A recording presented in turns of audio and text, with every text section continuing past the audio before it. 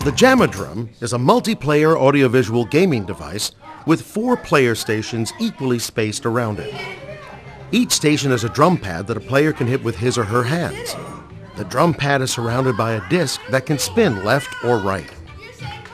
A projector mounted on the ceiling or in a halo structure above the table displays images on the table surface and on each of the stations.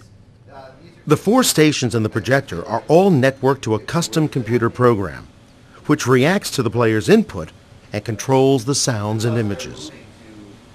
The first jamodrum was designed in 1998 as an interactive drumming table for collaborative music making. As of 2004, there are jamodrum installations in several cities, including New York, Pittsburgh, Seattle, and even Linz, Austria. Current jamodrum development includes a series of collaborative multiplayer games. These games are described in other videos.